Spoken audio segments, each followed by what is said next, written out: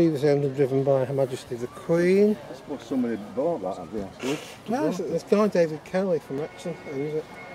This is his car. Oh, go buy that. So what did she do? She used to drive this round the estate? Jaguar Daimler. She also personally drove it between Buckingham Palace and Windsor Castle, Sandringham. So 25 years ago, 20 years plus ago, when she would have been 68, 69, 70, she personally drove this vehicle as far as between Buckingham Palace and Sandringham, which is quite a while in Norfolk. A couple of 100 miles, maybe.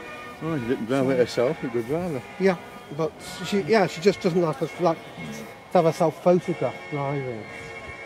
But obviously, there's a Daimler 66 Series 3 from 1991, Juliet 52 Papa Whiskey Kilo, and we are told, and I'm sure there is evidence, that it was previously owned and driven by Her Majesty the Queen, and this is the second.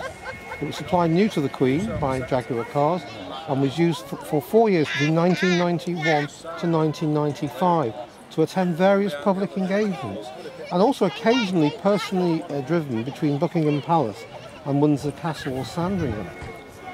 When the car was purchased privately by the current owner in 2008, there was no indication of its royal history, which was uncovered months later through the Jaguar Daimler Heritage Trust and confirmed by the Royal Press Office. This car is painted in HM unique green colour with parchment interior and is fitted with a non-standard rear bench seat having lap belts and no headrest. The owner is a gentleman called David Kelly of Wrexham in Wales. Olives, got lots of olives, all looks interesting. Alcohol infused olives, that sounds good.